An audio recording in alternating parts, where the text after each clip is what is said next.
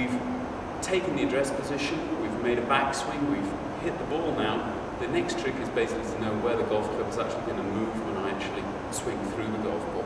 If I move these things a little bit to the side and turn myself around so that I'm actually moving more to the camera, you'll actually see that when I swing the golf club down, and we can take a golf ball here, it may be a little bit easier for you to actually see. Here's my downswing. The hips will actually begin, my shoulders turn back, my arms are pulled down, and my club releases here through the ball. What doesn't happen is my arms are not going to be pulled around to the target. An awful lot of amateur golfers have the feeling they've got to rotate as quickly as possible with their tummy button to the target. This is nonsense. Unfortunately, it happens because when you see a golf swing, you tend to see it here, here, and the next time you see it, the guy's here. So what you're doing is basically trying to swing between these 3 points.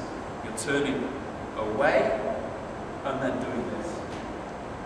That will swing the golf club over to the left again. You're going to have to block it again. The golf ball's going into the trees on the right. So the trick here is really to allow the golf club to move through the golf ball perfectly naturally.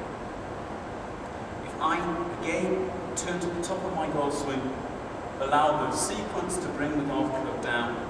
Here is impact position. My golf club will actually release through the ball, and you can see from the camera angle here that my club is actually pointing from my arms point of view slightly to the right of the target.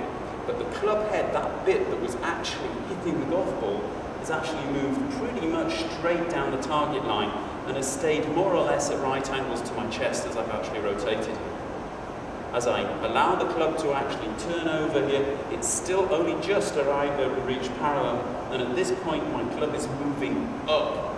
Similarly to the backswing, my arms are taking my club up, and that's going to turn me around into this position. So if you actually look at the golf club in slow motion, you'll actually see that I'm turning here to the right, bringing the club up, pinching the wrist, up to the chin, starting with the hips.